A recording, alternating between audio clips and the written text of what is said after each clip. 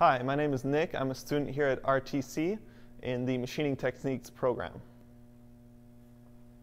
What were your thoughts about your future before you learned and enrolled at Rosemont Technology Center?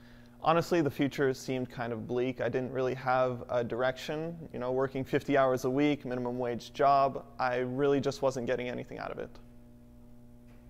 How did you come to find out about RTC? Was there something that caused you to seek a new career path?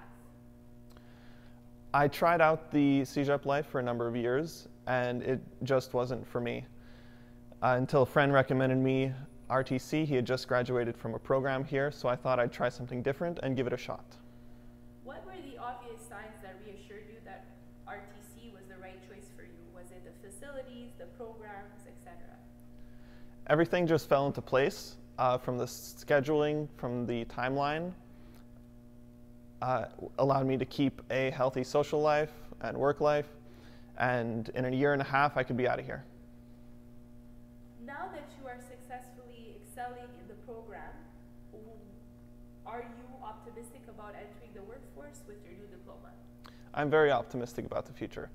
Everybody I've talked to, from past students and teachers, leads me to believe that it's a very promising career after this. And what was your favorite part of the Machining Techniques program at RTC so far? Favorite part had to be all the hands-on experience that you get. They really get you into the shop quickly, allows you to test the waters and figure out if it's right for you.